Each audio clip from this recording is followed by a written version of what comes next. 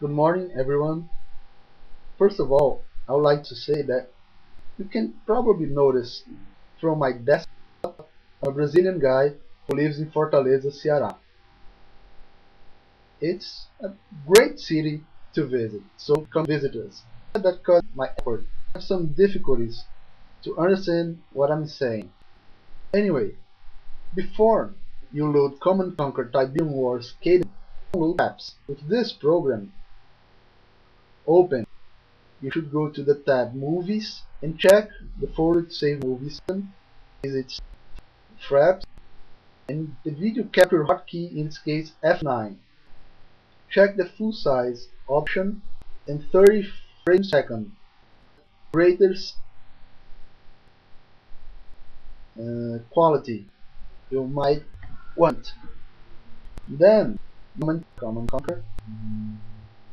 For one moment you'll see a pause in this video because I'll have to change the recording program in about a few seconds. So here's your Command Conquer. It's loading.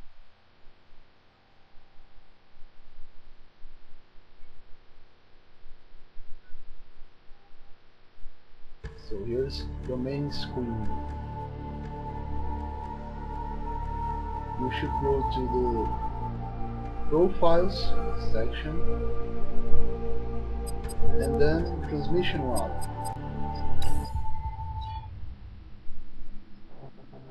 You should see in the upper part of the screen not a number. You press F9, press play, that number will turn red. That will be Philadelphia uplink due successful. to the Welcome back.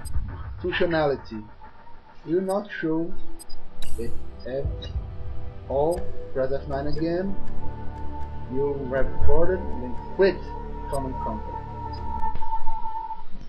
So after you close Command Conquer Tiberium Wars King Edition, go to C Fraps.